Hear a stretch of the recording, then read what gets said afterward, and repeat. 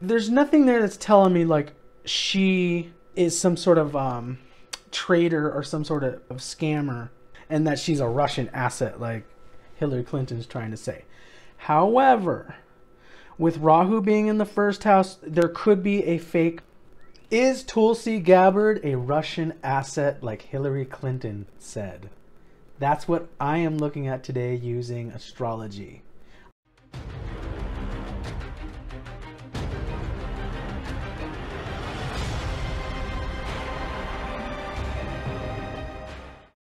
I'm Thor Sandalwood, and I have Tulsi Gabbard's chart pulled up in front of me right now. The issue with Tulsi Gabbard is I could not find a birth time online at all.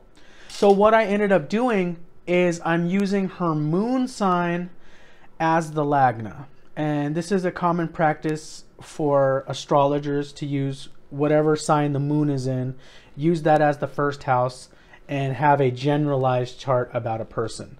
And so that's what I'm doing with Tulsi Gabbard. That being said, I won't be able to know what kind of dasha she's in, what kind of mahadasha or bhukti she's in. But we can take a look at her chart and see what we can get out of it, because I love doing astropolitics. And this has been all over the news. Hillary Clinton, she got out on a podcast and said that the Russians were grooming Tulsi Gabbard to become a third-party candidate. And obviously most people know that Tulsi Gabbard is very anti-war. She's very anti-regime change wars. Hillary Clinton represents the establishment, the old Washington establishment. So this is a very interesting fight that's going on. And then Tulsi Gabbard went on Twitter, I believe, and she said, you know, that Hillary Clinton was warmongers. And this thing is heating up more and more. So I adjusted the time to 2 p.m. April 12th, 1981. We know her birth date, and I just moved it to 2 so that the lagna, the first house, could be where the moon is, so it's easier to read the chart. One of the things I noticed right off the bat is moon is, first of all, it's a Cancer. The moon is in Cancer, and Rahu is in that first house with the moon. And Rahu, as many of you guys know, Rahu is considered a malefic. It's a malefic influence, especially if it's in your ascendant. It kind of, Rahu's like the imposter, the trickster. Somebody with Rahu in the first house, I would think of as somewhat of a chameleon. They're changing their appearance or their personality or whatever traits they have to try to climb the social hierarchy or the social ascendance ladder. They're trying to look like there's something that they might not actually be. So Rahu being in the first house, you know, with the moon, because we're using moon as lagna, it's kind of a little odd, to be perfectly honest here. And then even where we know that even if we had her birth time, moon would still be with Rahu. So Rahu with the moon can also indicate, I was doing some studying with this, someone lacking a moral compass and someone trying to appear to be patriotic. Because think about what the moon means. Moon is all about the homeland, the mother. So the motherland, that's what the moon represents. So Rahu with the moon is like, you could be faking that you're patriotic. So that actually surprised me, guys, because I was thinking Tulsi Gabbard's totally patriotic. She's in the National Guard or the Army or something like that. And I thought, you know, she probably really is patriotic. But with Rahu and moon, it could be some of the stuff that she's doing is for political expediency based on this astrology chart, okay? So it's very interesting. With Ketu being in the 7th house, it tells me that her marriage partner would not be exceedingly important. Whatever house Ketu's in tends to be the house that we're apathetic about, the house that we're not very passionate about in this lifetime. So, you know, she got married because that Rahu Ketu axis of 1st house and 7th house, you know, so marriage is definitely a karmic theme in her lifetime. But when Ketu's in the 7th house, it's just this apathy about, like, you know, like the attention's more about her and focused on me, you know, rather than the spouse. So sometimes I've seen Ketu in the 7th house. It can mean kind of that this is not a fact about Tulsi Gabbard, but it could lead to promiscuity in marriage, like you're not loyal to the marriage partner because you just don't really care that much about the partner. They're just kind of there, but you still go out and do your own thing. That's what it can mean. But I have no proof of that with Tulsi Gabbard. There's, you know, obviously I'm just looking at the chart. We have Saturn and Jupiter in the third house of Virgo. You know, third house, I think of it as your daily mentality. Think of how much of your life, when you go around and you're talking to people, the conversations, like over half of your conversations throughout the day, are all scripted conversations. That's third house. Hi, how are you? Oh, I'm doing good. How's the weather today? Blah, blah, blah. So with Saturn being in the third house, that's her mentality. So that could indicate a lot of anxiety, a lot of stress with her daily mentality. So she might be one of those types that overthink a lot of things, and, you know, they stew on it, and they have a lot of anxiety with their day-to-day thoughts. And Jupiter being there, the planet of expansion, expands that mentality. I don't know. Whenever I see Saturn in a house, Saturn is the heaviest karmic planet in a chart usually. So it tends to spoil, you know, like the results. It's never like a happy house.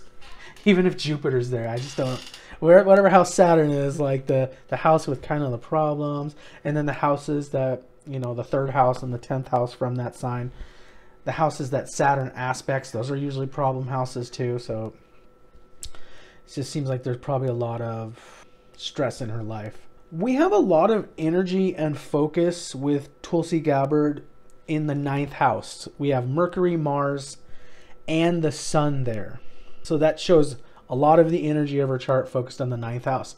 9th house is all about your father. It's all about your teachings, your guru, your religion. And so when I was studying Tulsi Gabbard's upbringing a little bit, it looks like both of her parents were religious. I think one parent was Christian or Catholic, and then another parent was Hindu. And Tulsi Gabbard is Hindu, so she's religion's probably a very important part of her life. One thing to notice is Mars and the Sun in her chart are only 2 degrees from each other, so that makes Mars what's called combust. When the Sun is really close to a planet like that, Mars is not going to be functioning like a normal Mars would. So she could have problem with, I think of the Sun as like, it puts more pressure, like it makes it a pressure pot. So, and especially with Mars, Tulsi could be somebody who could lose her temper very easy because Sun and Mars are together, very close, 2 degrees in the orb of each other. She could be somebody very impulsive, easy to anger. So she must be very strong woman for sure. Intimidating, probably. You don't get to become a representative of Hawaii without having that gusto. But Sun and Mars can just mean that she can get a little too heated, like her response to Hillary Clinton might have been just too gut reaction. You know, like she's so easy to trigger. It's gut reaction. Hey, you're the queen of warmongers, you know. And I'm not defending Hillary Clinton at all. I'm just saying that her reaction, that angry reaction, might be so fast. Then we have Venus in the 10th house of Aries. So obviously Tulsi Gabbard, when I saw on the debate stage, she appeared to me to be one of the younger politicians on that stage. And, you know, so she kind of has that glowing countenance. She was the one in the white clothing. So Venus makes you attractive to the public. And 10th house is public visibility and public seeing you. So on that debate stage, Tulsi Gabbard wearing that white like business suit, and her just being young, kind of that, I don't know why, fair maiden. I don't know why that just came to my head. But that look, you know, she stood out, and that's Venus giving her that edge. And she's going to do very well in politics because a lot of it is just public visibility, who you know, your attractiveness. Sometimes it's not even much about your ideas, guys. But with all these planets in the 9th house, I would think, though, because Mercury's in the 9th house, she does have a lot of guiding philosophies and guiding principles in her life. With that all being said, is Tulsi Gabbard a Russian asset? I would say no. I don't see any, like, There's nothing there that's telling me like she is some sort of traitor or some sort of scammer and that she's a Russian asset like Hillary Clinton's trying to say. However, with Rahu being in the first house, there could be a fake patriotism there. So the fake patriotism and that's, so many politicians have that fake patriotism. They act like they really, really love the country, and it's really like they're just trying, it's all about moving up their political careers. That's what it is. It's not even like they really care about the people of the country. They just want to get up to high office. You know, House of Representatives, Senate, presidential cabinet, president, you know, himself or herself. So, I mean, I don't see that as totally being, you know, Russian asset or something like that. I see that just being a politician.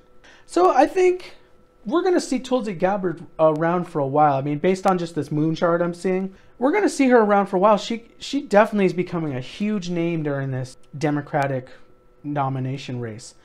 I don't believe, like, she's not going to win this Democratic nomination, but I mean, in future races, and then also her just moving up her political career, definitely she's on a winning trajectory there. So there you have it. I think that Tulsi Gabbard is not a Russian agent, but she's definitely, you know, trying to politically advance herself as much as possible. Thank you so much for watching. And also, guys, tell me what you think in the comments down below. Am I dead wrong? Or maybe I'm being too easy on Hillary Clinton? Just comment down below. I love seeing those things. If you like this video, please smash that like button and also subscribe to my channel for more videos with predictions and things like that. So thank you so much for watching. Bye-bye.